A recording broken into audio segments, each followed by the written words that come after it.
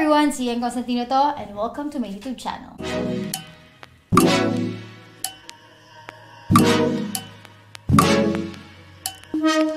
Sa mga nakapanood na ng past video vlog ko, alam nyo na meron akong bagong gitara at sinurprise ako niyan at sobrang nakakakilig at nakakatuwa. I would like to introduce to you my new guitar.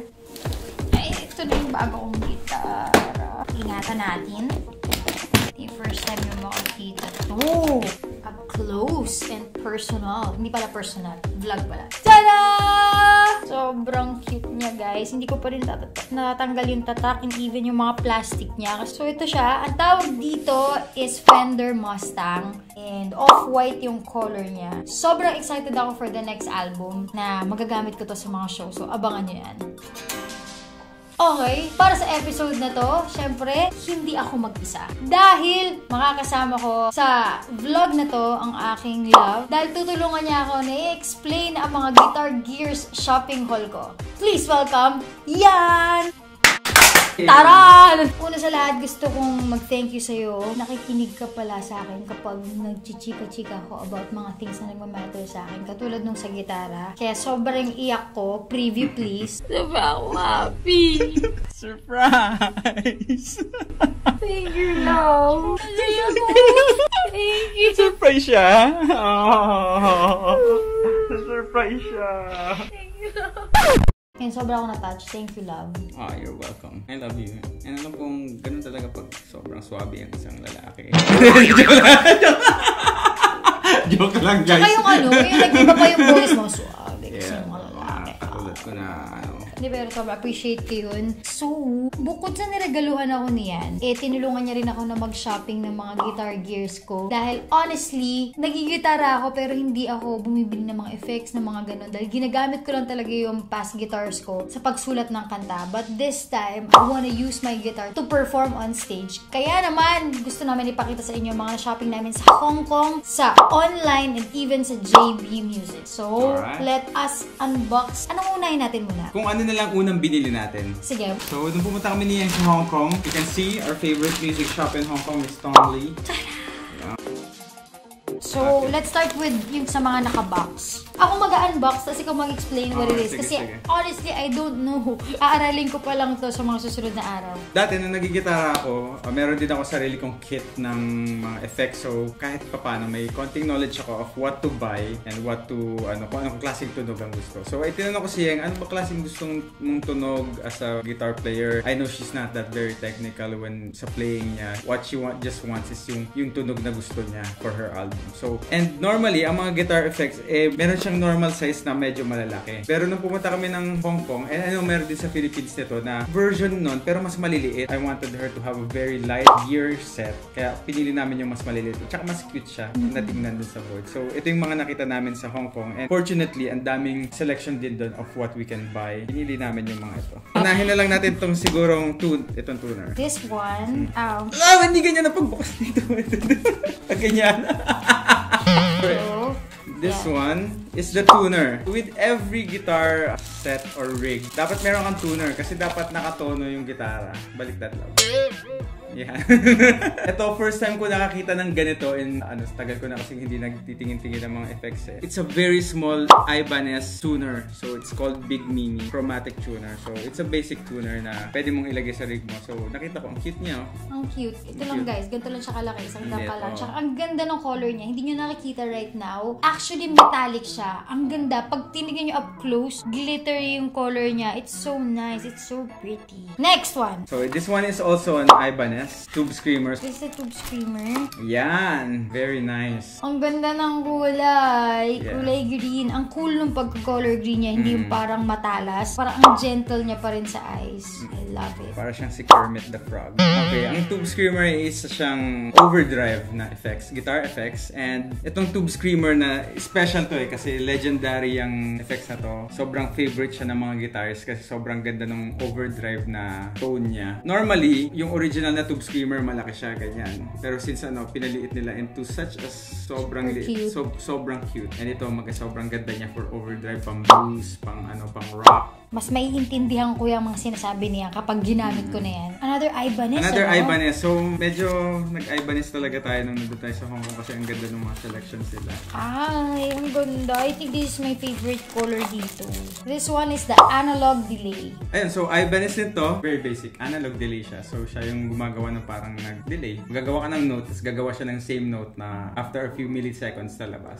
Milliseconds. So, pag pilinap mo siya ng gitara, ting, tapos tutunog ulit ang ting. Ang ganda ng kulay guys na, sobrang cool. Ang galing, yung pagka-green ng isa, ang gentle sa eyes, pati itong pagka-pink na purplish niya, ang gentle din sa parang eyes. may pagka-pastel siya, no? Yeah, almost like it. And then yung nakakatawa kay Ian kasi when we were picking out yung mga effects, she doesn't really care that much kung ano ba to, analog ba, delay ba to, o chorus. Pero ang tinitingnan, ang ganda ng color, ang ganda pag dikit-dikit ng color. Pare-parehas na yan, overdrive. So, kailangan ko talaga yung guidance niyan kung anong bibilin kasi para magkakaibang effects yung mabili ko. Okay. So, next ito muna. I'll figure it out sandali lang. Galing. Sometimes you don't trust me. Hindi na nga kita naman. This is the SP compressor by Sotica USA. So ito, compressor, nilalagay ito sa umpisa ng rig. Which is the first, dapat, tuner and then next. Okay. Compressor, ang ginagawa niya, nililimit niya lang yung volume to a certain amount. So kung mahina yung pag-gitara mo, linalakasan niya. Or kung masyadong malakas, hinihinaan niya. So ayun ang ginagawa ng compressor. Nilalagay niya lang dun sa certain level. Decibel na yan. Ganda rin, no? Kulay puti. Ang linis. Ganda. Ang sleek. Ang classic. So, tapos again, yung knobs niya, transparent. Crystal. Ang ganda. So, and again, si Yeng, ayun, titingnan niya talaga yung kulay. Ayun ang important sa kanya, guys. Yung kulay. Color. Next one. Ito yung pinakagusto ko eh. This is... Ang cute oh. Ang tawag dito is Soul Press Volume Expression Wah-wah Pedal. Ang ginagawa nito, kung alam niyo yung mga style ni Slash sa pag-gitara, yung ginagamit niya sa Sweet Child of Mine, and most of ginagawa niya is yung wah-wah pedal. Kaya yung ginamit ni Tom Morello dun sa Rage Against the Machine, yung wah-wah, chika wah-wah. So ganito, wah-wah pedal yung ginagamit nila. Pero ang ginamit nila, love, kasi nung pumunta kami ng Hong Kong, may dalawang choice si Yeng, which is ito, at saka yung isa, yung Cry Baby na wah pedal. Yung Cry Baby, ayun ang ginamit talaga nila Slash at saka Tom Morello. Pero since kulay black siya, tas may black na si Yeng dito na parang ayaw niya na ng black. Gusto niya ibang kulay. So instead na kinuha namin yung legendary na Cry Baby na maliit, na sobrang small na ang cute, ito na lang kasi ibang kulay. Which is okay lang naman din. Halos parehas lang yung price. It's important. It's important, at least for me, kung ano yung combination ng mga kulay and how I see them and what I feel doon sa nakikita ko, doon, according doon sa kulay. So,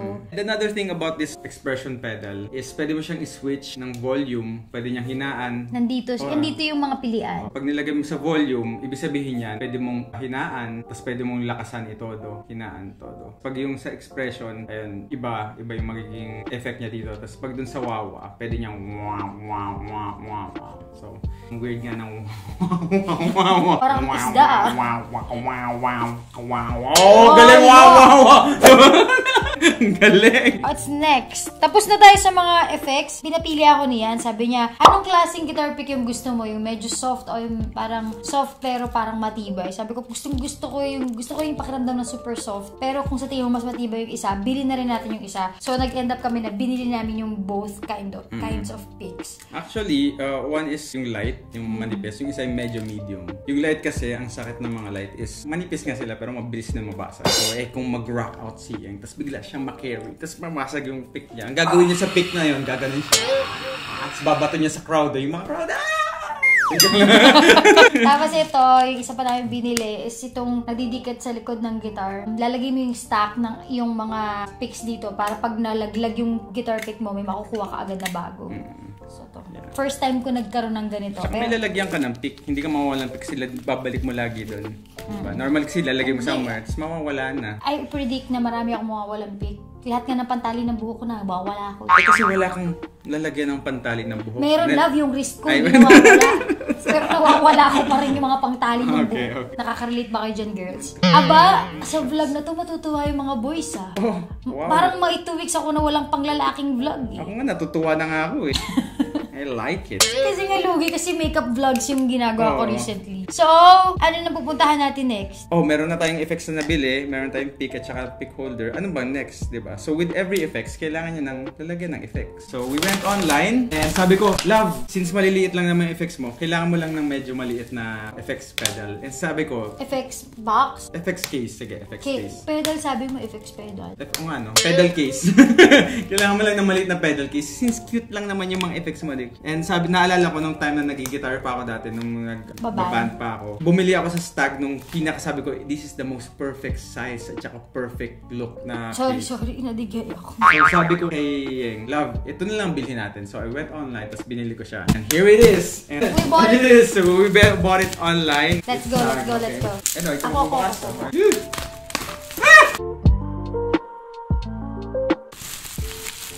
Yung mukha mo.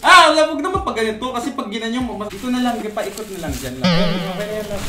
Ito pa. Okay na. I-close mo na yan. Ito naman, takot-takot. Kala mo naman, imumurderin ko siya. Alam mo naman na puhunan ko yung looks ko.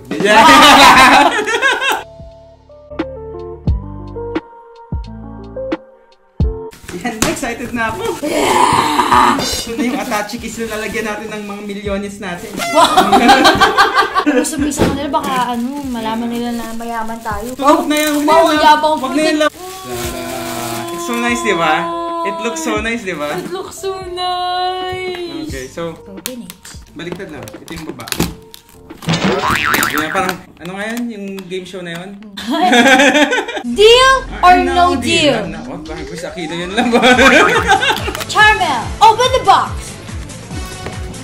Ay, meron na palang may Velcro. May Velcro na. So, I like this box kasi, first of all, hard case na siya. Tapos, since hard case na siya, pero tingin mo kung gaano kagaan.